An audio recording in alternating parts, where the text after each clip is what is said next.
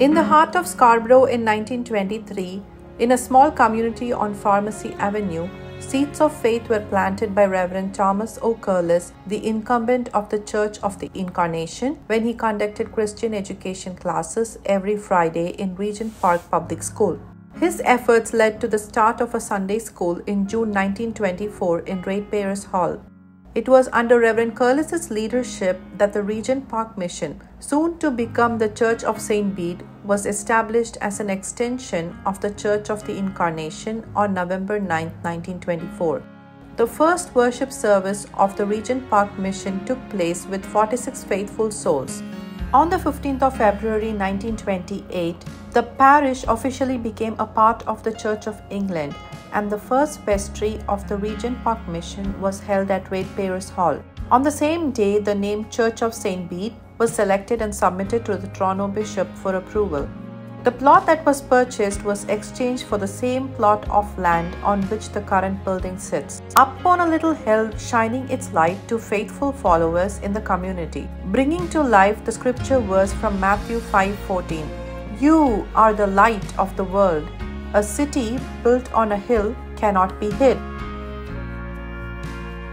In 1934, the congregation celebrated their first Holy Communion in a new frame church with 125 members, followed by a dedication service later in the year. The church on a hill sure was a sign of hope and joy during difficult times. After World War II, Toronto's suburbs saw a population boom, and St. Bede's needed to expand to welcome new families. In 1956, Reverend Walter S. Johnson, appointed as the first incumbent of the Church of St. Bede, launched a financial campaign for a new and better set of buildings. The St. Bede's Rectory was built on the site of the old Ratepayers Hall, the same spot where the Sunday school was first started 34 years ago. In 1958, the congregation elected to demolish the frame structure. It was a difficult but necessary step to make way for the new brick building. The old church was replaced with a larger, beautiful new church that incorporated elements from the old building, such as stained windows and roof timbers that were used to build a big new cross placed at the front of the church. On the 18th of September 1958, the new building was dedicated to the glory of God and for the use of the faithful community in the neighborhood. St. Bede's continued to grow by adding a chapel to the building extension to host Bible studies and Sunday school. In 1973, when the Mother Church of the Incarnation closed, the altar and the cross were brought into the Bede's Chapel, which was then renamed as the Incarnation Chapel. Over the years, dedicated clergy like Reverends David Mitchell, Brian Roberts, George Knoll, John Purser, Walter Johnson, Douglas Logan Barry, Jack Crouch, Robert Grisdale, Padre Leslie Harding, Alan Ferguson, David Harrower, Alice Metcalf, Kim Beard, and Wendy Murphy led the church through the first 75 years.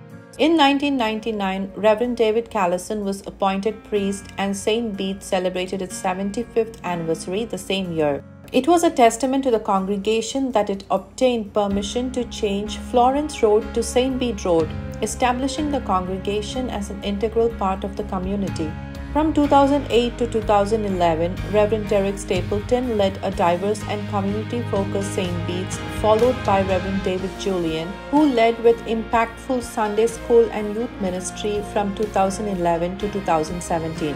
In 2018, Reverend Jennifer Schick became the priest, and with graceful leadership, she revitalized St. Bede's and its connection to the wider community.